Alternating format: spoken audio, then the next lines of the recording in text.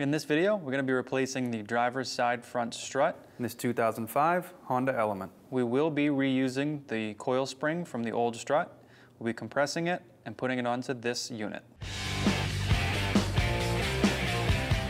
To remove our wheel, it's going to be a 19mm socket. I'll take our wheel off now.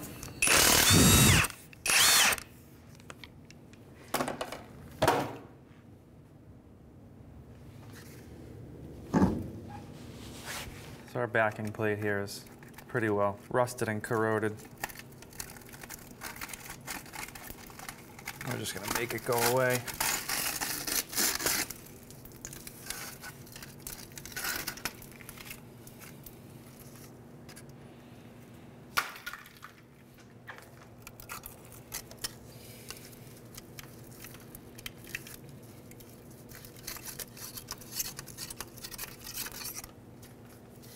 We're going to remove our caliper. We have two bolts, top and bottom.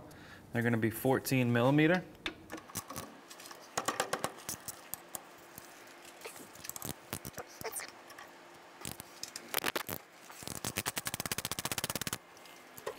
At this point, when we have both of these bolts broken free, we're going to make sure we have some kind of hanger ready to hang our caliper on to keep stress off of the brake line or the brake hose.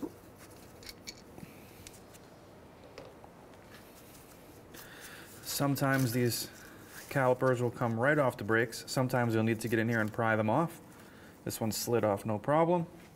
So what we can do is take our hanger, swing it around here, and we're going to hang it right on the spring, up and out of the way.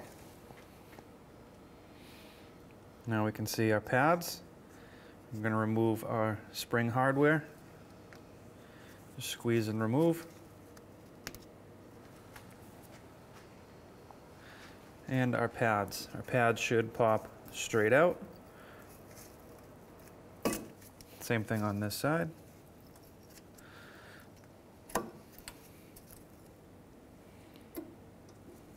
Now to remove our caliper, we have two bolts on the back.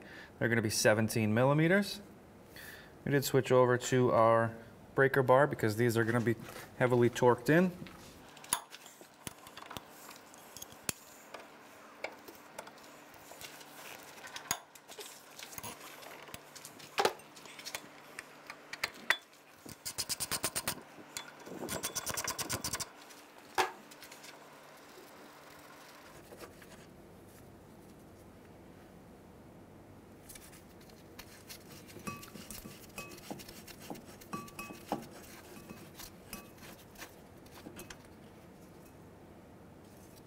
Now at this point we can remove our caliper bracket and set that aside. So now the only thing holding our rotor in place would typically be two screws, Phillips screws. We have one missing. We do have one still here. We're going to use an impact driver here to try and break that screw free. Just going to see if it will turn by itself, and it won't. So as you hit this, it's going to turn that Phillips screw, hopefully breaking it free. There we go.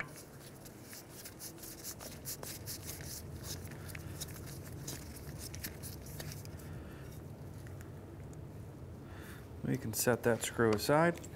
Now that the Phillips screw's out, our rotor usually comes off just like this. Sometimes you might need to hit it from the back or the front with the rubber mallet to break it free, but this one's free. So go ahead and take this right off. Our tie rod, we're going to start by taking off our cotter pin. Just going to push it back and push it back and out through. And we will not be reusing this. Okay, and our nut here is going to be a 19mm. We're going to try an impact, see if we can shock that out. There we go. So now that we have our nut removed, we're looking to remove this, our tie rod end. We're going to have to knock it up and out of our strut bracket here. So just going to use a hammer.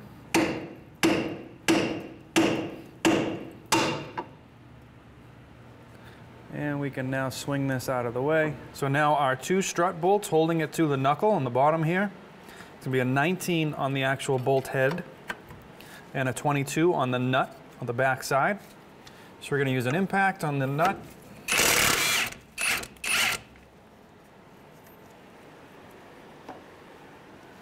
And on the bottom. I'm gonna leave those 2 bolts in. What we're gonna work on now is everything else attached to the strut assembly, which is gonna be our speed sensor harness and our brake harness or our brake cable attachment point here. So now on our brake line here, we have a bracket. Our bracket, you can see, is somewhat bent. This bolt did not want to move. So because we took our tie rod out, the entire strut, this entire assembly started to rotate. While we were putting force on this bolt to get it to loosen up, we actually put our tie rod back in so that this whole assembly would not rotate while we were trying to remove this bolt. So we actually got that bolt to move just a little bit, and now we're back on camera here.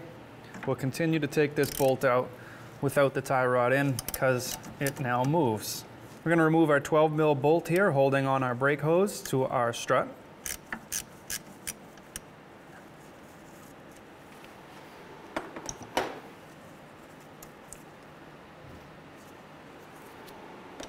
There's our bolt. All right. Now from here, we're going to actually take our caliper and just spin it over to this side.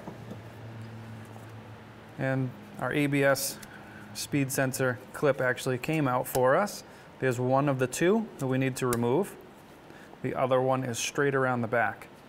So we would have used some panel tool pliers here to pull this out. That's what we're going to use in the back.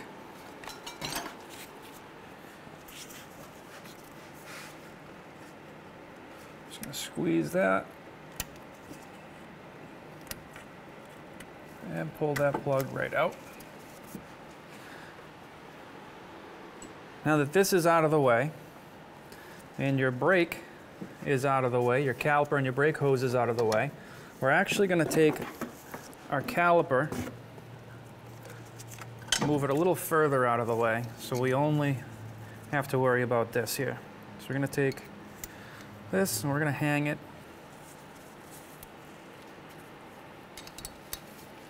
right here for right now. Actually, a better spot is probably hang it right here. Okay, so now we're going to leave one bolt in here. We're going to take our bottom bolt out. I usually just like to leave the one that's stuck in. Usually out of the 2, one of them's loose, one of them's not. This one right now is taking all the pressure and all the weight. That's why this one's kind of stuck in there. So I'll take the easier one out. I'm going to leave this in here just so everything doesn't fall apart and open up when we remove our bolts on top. Now we're up top. We have 1, 2, 3 14 millimeter nuts that we're going to need to take off on the top of our strut. As soon as we take these off, our strut will be loose and probably drop downwards, which is why we left the 1 bolt in down below. We'll go ahead and remove these now.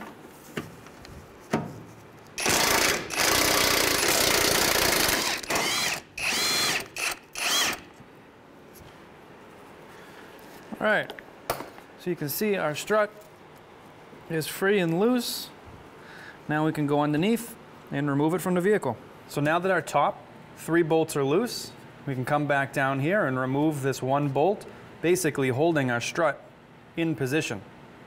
While we remove this, you want to be careful not to let it drop down and damage your CV axle boot here. So we're going to be very careful while doing this.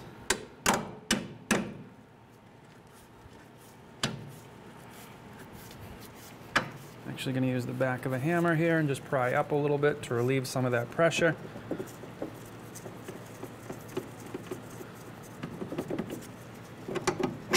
There we go. So now when we release, now from here, I have a little bit of upwards pressure holding our strut up. We're going to get in behind our knuckle with the pry bar. We're going to pry our knuckle forward and our strut rearward. Like that. separate the two. Now you want to be very careful pulling your knuckle forward with your CV axle shaft attached. You do not want to separate the back of your axle shaft by pulling them apart. All right, so we're going to push that backwards, just enough to clear our strut. Now we have speed sensor cable over here, really nothing over here. So we're going to try and take our strut out in the rear of this area here.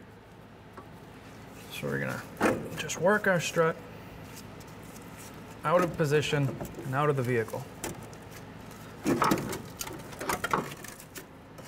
Like so. So we have our strut compressor set up. Ideally, you want this set up level. As you start to put your strut in here, things will shift and move, but you want these to be as level and as even as possible. So what we're going to do is take our strut, and we're going to start on one side. I'm going to start on the bottom side. I'm going to tighten this down, which will lock that coil in. And we're going to do the same thing on the other side, on the bottom. Now, because the coils aren't even, you're going to have to offset things, but ideally you want this centered. All right, so it's looking pretty centered. We're just going to go by this bar in the middle here. It's pretty centered. We don't want to kick too far back or too far out. So it looks pretty good. We'll bring our two top arms in. And we're probably going to have to grab our two top arms a little awkward here. What's going to end up happening is we're going to compress. All right, so these will compress down slightly. These will compress down. Once you have everything set up and it's safely set, go ahead and compress your spring.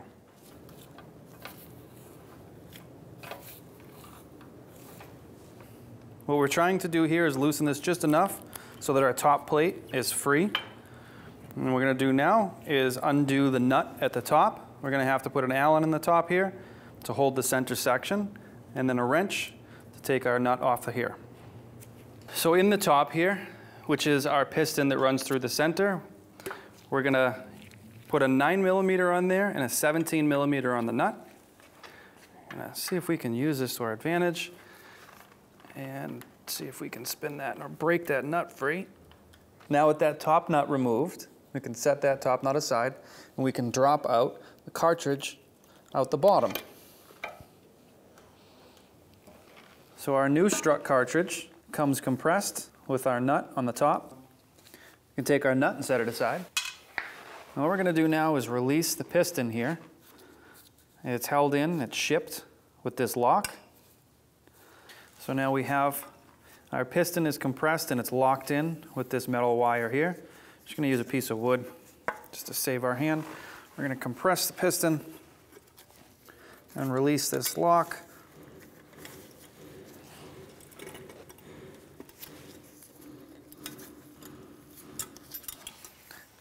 And we'll let that piston come all the way out. And we're just going to compress it one or two more times, just to cycle it. It's been compressed for shipping. Just make sure it runs through perfectly fine.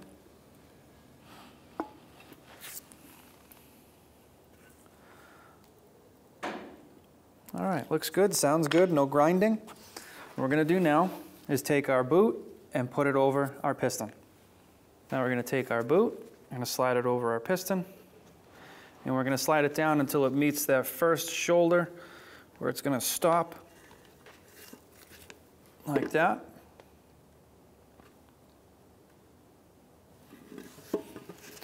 Once we have that done, we're ready to install it into our spring. We're going to load it into the spring from the bottom up. We're going to put our nut in our other hand. We're going to raise this through the top mounting plate and then thread our nut on to hold it in place. Once we have our nut threaded on a couple of threads, we can release. The unit is together, and now we can tighten it down. So with an 18mm wrench, we're gonna snug this top bolt up before we release tension on our spring. What we're gonna do is actually grab the bottom of our strut and the spring coil. You'll see that there is a spot where the bottom coil meets up. You see there's a little step in the bottom plate. That half coil there is gonna go into this bottom step. I'm just gonna hold that and squeeze them up together, which will raise our top plate. We're only gonna be able to get so far doing this, then the center's gonna wanna spin. So we'll tighten it down until we reach that point. And 19mm wrench. Okay, so now you can see that the top is spinning, which means the center piston is spinning. The top plate is also spinning. So we reach the point now where we have to lock the center in place. So to hold the center down tight, which would be the piston in the center, it's going to be an 8mm wrench. And we can tighten down the bottom. What you're doing here is just pulling everything together. We're going to hit a certain point where we're going to have to release pressure on the spring. We'll get it tight as we can before then.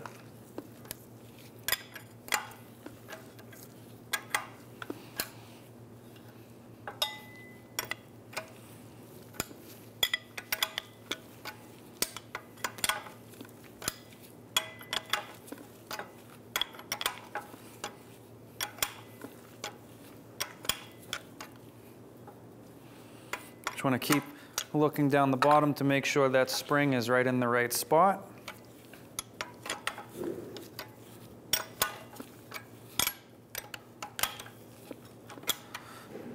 All right, we've got a good amount here. At this point, we can go ahead and release tension on the spring. We want to make sure that the mounting plate across the top is flat to that surface. Once we have established that that is flat, this is snugged up, and the spring is in the right position, we can start to release tension on the spring.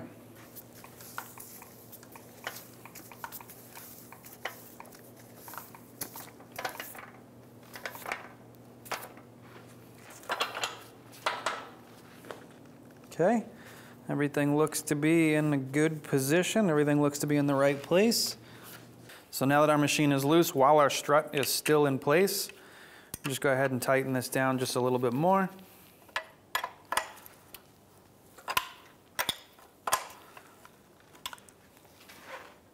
Okay. Once the top nut is tight, we can go ahead and remove our strut from our compressor tool.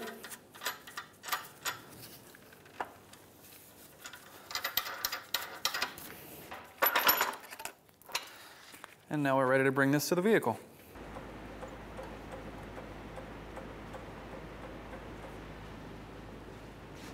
From here, we're going to put our strut in and up to the top here. So we're going to try and align our top 3 bolts first.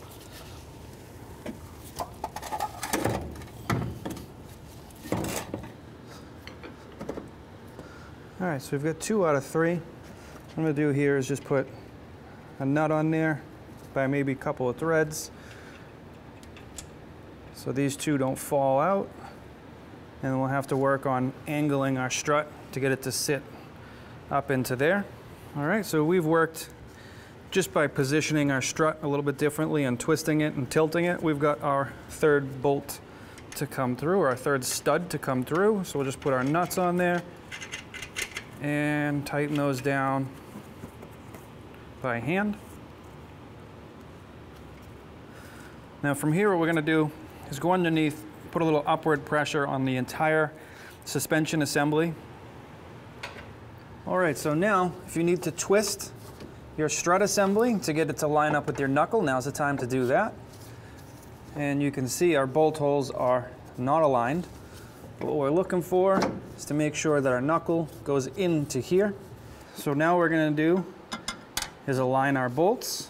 Now that we have our knuckle into our strut, push and align our bolts here. We're going to pull this back so we can stop our bolt coming through. go. I'll put our nut on. I'm just going to snug this up. And now we can put our top bolt in. Sometimes you have to push and pull to align the holes here. Whoops, a little bit too much pull. We're just using a pry bar on one side to kind of help us align the holes.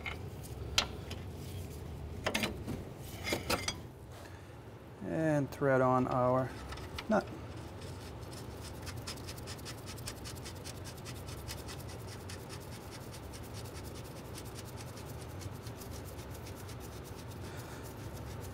Now from here, what we can do is put our tie rod end in place. I'm gonna have to turn the strut slightly and push our tie rod end in place there. Okay, now we can put on our nylon lock nut for our ball joint. And again, that's just finger tight just to hold our ball joint in place.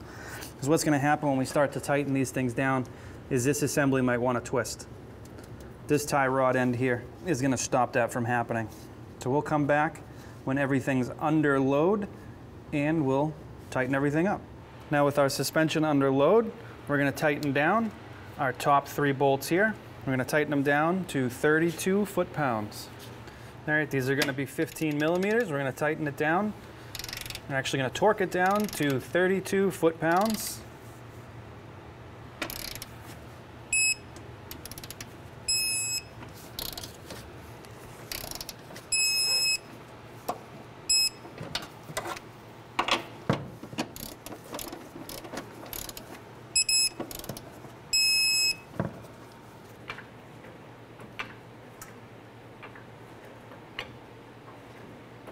Now with our suspension under load, we're going to tighten down our 2 strut to knuckle bolts. It's going to be a 19 on one side, a 22 on the other. We're going to torque them down to 116 foot-pounds.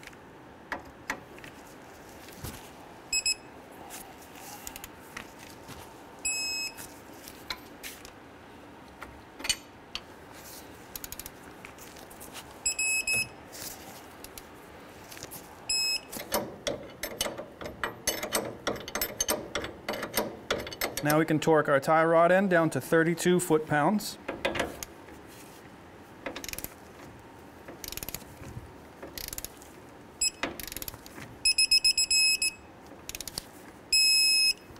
All right, and now we can release pressure on our suspension, lower that control arm and floor jack. And before we put our old strut into the recycling bin, this bracket here that was holding our speed sensor cabling, we're going to take that bracket and bolt off and reuse it on the new one. It's going to be a 10 millimeter.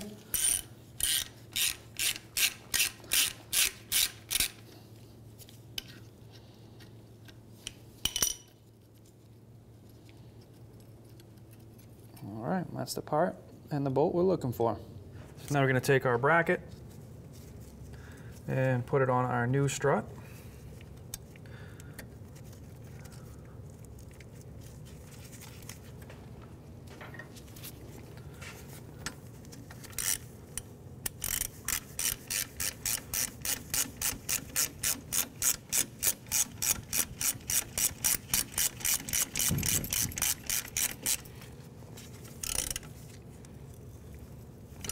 And now, while we're here,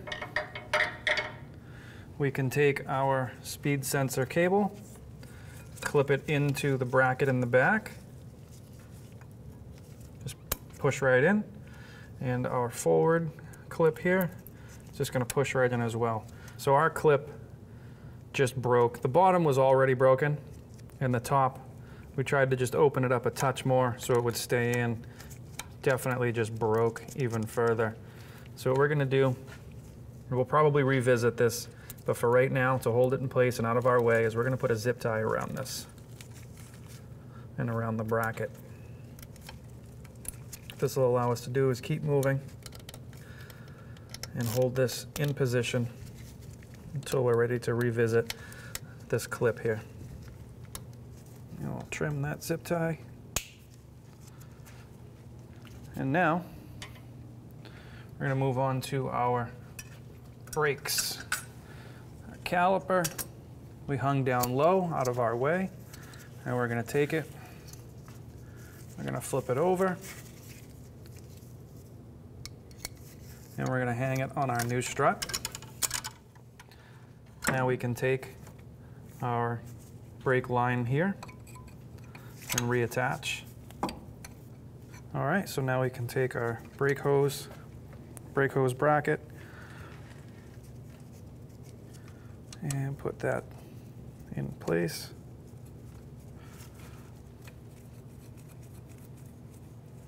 And that's going to be a 12mm bolt.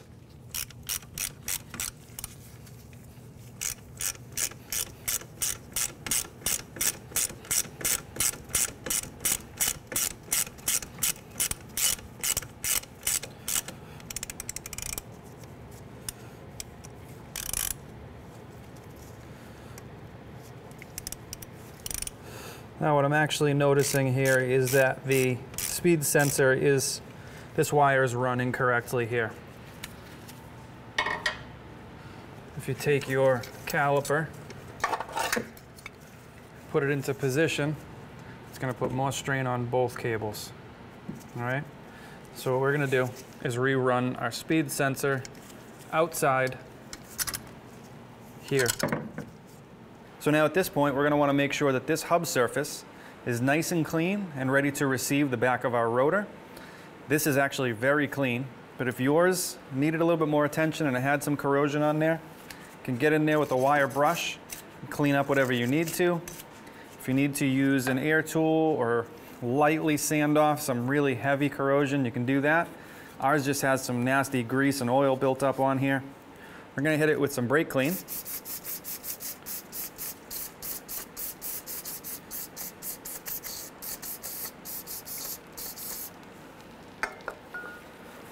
Just give it a quick little dry, because what we're going to do from here is hit it with some anti-seize.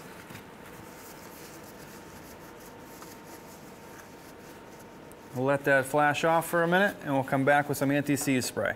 So now we're going to use some anti-seize, but we're going to use it in an aerosol form. So instead of spraying everything in the general area, we're just going to use our paper towel here just to stop it from getting where it doesn't need to be. And we're just going to put a light coat on our hub surface. We're going to line up our Phillips screw holes. We're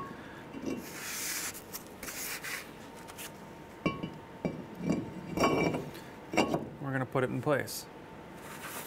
And for this vehicle specifically, we only had one Phillips screw in our old rotor, so we're going to replace the one screw. So we're going to push our rotor in nice and tight.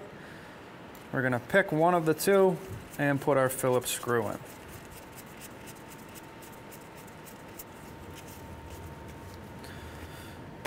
I'm going to hold the rotor in place, and we're going to tighten that down. Now we can take our caliper bracket and put it onto our knuckle, put our 2 bolts in.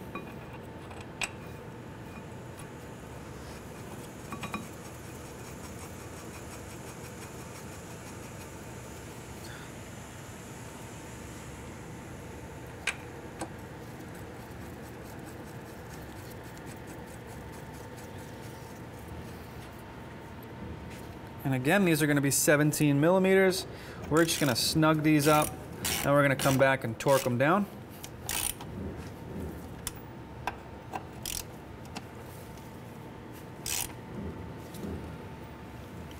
So now we're going to torque our caliper bolts down to 79 foot-pounds.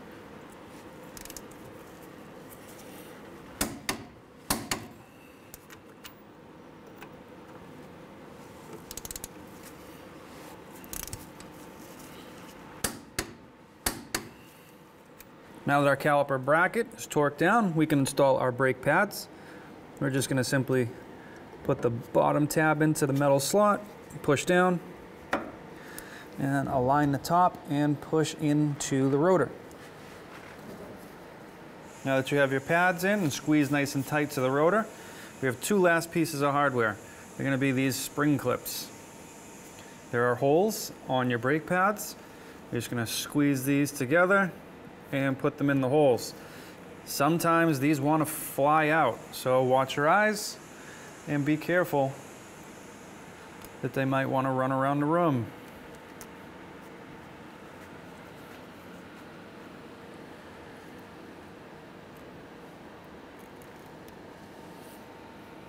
Okay, I'm going to take it off of the hanger. Again, we're going to be careful not to stress the brake hose. Slide it onto our pads and into position for our bolts on the pins. Once it's in position, take one of the two bolts and thread it in place to hold our caliper. So with our two caliper bolts now snugged up by hand, you want to make sure on the bottom here, your caliper pins, the pieces that we greased earlier, you want to make sure they align with the caliper. There's a slot that those pins will sit into, which will stop the pin from spinning when you tighten these down. Make sure that's aligned. If it's misaligned, you may also not be able to get your bolt in. So we've got those both aligned, top and bottom. And now, with our 14mm socket, we can tighten these down to 25 foot-pounds.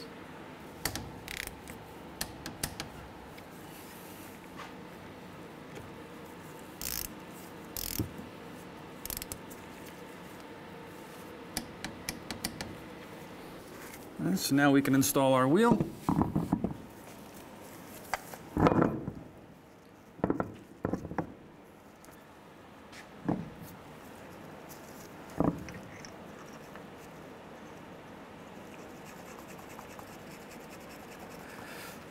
Sometimes when I'm having an issue centering or getting the wheel on nice and flat, I like to do a top nice and tight.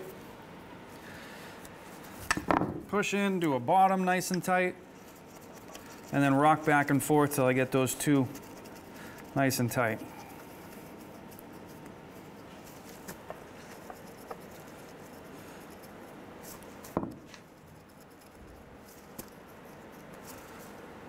And that usually helps me get a wheel nice and flat. All right, now we can do the other ones. Come in here with our 19mm. Just snug these up.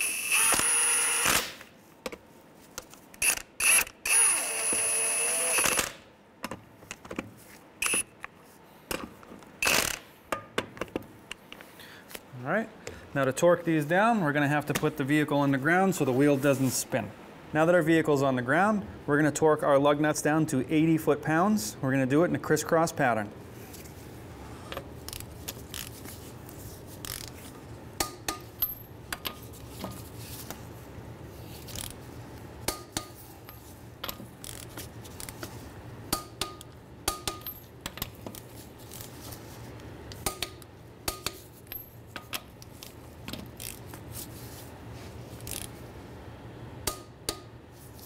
And then sometimes, if you really feel the need to, you can run around a second time just to make sure. After finishing this installation, it's important to have an alignment done on your vehicle. And that's it. When only the best will do, demand TRQ. The only company that lets you view before you do. TRQ is committed to offering the highest quality aftermarket auto parts that are engineered for peace of mind. Thanks for using and viewing with TRQ.